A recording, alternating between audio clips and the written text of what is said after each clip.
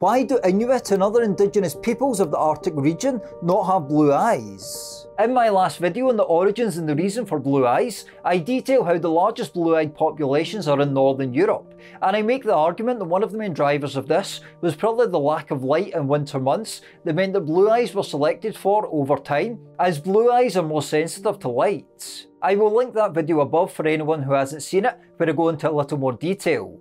Now, my theory and my argument on low light conditions and the evolution of blue eyes is a working one, and there are probably numerous other variables that went into this, and we know that Europe had a long tradition of blue eyes going back to at least the Western hunter-gatherers. There is a problem, however. Now, a few people in my last video mentioned this in the comments, and I was aware of it, but I wanted to make a separate video as well. If low light conditions were one of the main drivers for blue eyes evolving over time, why do Inuit and other related peoples in the Arctic region and the subarctic region, around places like Greenland, Alaska, northern Canada and northern Russia, why do they tend to have darker eyes? Now, I should mention that there are some people in these regions that have lighter eyes, but the norm is more darker eyes. Now, after all, in places that far north, there is even less light than parts of northern Europe in the winter time, to the point of the sun not even rising for months at a time. In Utqiagvik in Alaska, for instance, which is the northernmost community in the United States, sitting 330 miles or about 530 kilometres north of the Arctic Circle, they have 67 days of continuous darkness between November 18th and January 23rd. On the flip side as well, they have around 80 days of uninterrupted daylight during the summer. It is home to the Inuit people. Now, why do these Arctic peoples tend to have dark eyes? Well, these are snow goggles. They are a genius invention by the Inuit and other related peoples of the Arctic zone, such as the Yupik, who also live in parts of Alaska as well as the Russian Far East. The goggles are traditionally made from driftwood, but can be made from bone, walrus ivory, caribou antler or other materials. The workpiece is carved to fit the wearer's face, and one or more horizontal slits are carved through the front. The goggles fit tightly against the face so that the only light entering is through the slits, and soot is sometimes applied to the inside to help cut down on glare. The slits are made narrow not only to reduce the amount of light entering, but also to improve the visual acuity.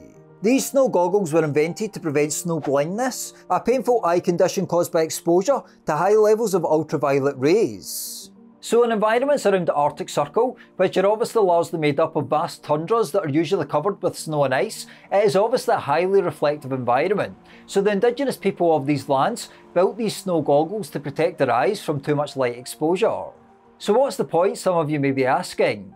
Well, as I noted in my last video, people with lighter eyes, people with blue eyes, tend to be more sensitive to light in general, and therefore in a region like the Arctic region, it makes sense that people with lighter eyes weren't selected for over time, as they aren't really well suited to the environment. Now, there obviously is other factors involved here, genetic history, etc. But if we look at light as one factor, and for me that is still one factor, one driver of eye colour in general, it would make sense that people in the Arctic region have darker eyes, because obviously it protects them more from the elements. Obviously, even with darker eyes, people in the Arctic regions had to design their own snow goggles, basically a version of sunglasses, which is quite cool to think, to protect their eyes from sun, the reflection of sun, against all the snow and the ice. Thus, blue eyes are common in Northern Europe probably, in part at least, along with genetic history and other elements, because it sits within a sort of Goldilocks zone. It has low levels of light in the winter months, but has a much greener and less reflective environment than the Arctic zone,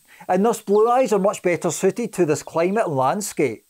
I should quickly note as well that one of the main theories as to why Inuit populations have darker skin than many Europeans at similar latitudes is because they have a diet that is relatively rich in vitamin D from fish and marine mammals, and thus vitamin D production from sun exposure to their skin is less crucial than for Europeans at similar latitudes. When did blue eyes first develop, however, and what are the other theories about the evolution of them? To find out, please click here and watch the first part of this series. Thanks for watching. If you would like to support this channel through Patreon, through my merch or any other means through buymeacoffee.com, all the links will be in the description below. Thanks again for watching, please subscribe and hit the bell and tell your friends and family about this channel, and I'll see you next time.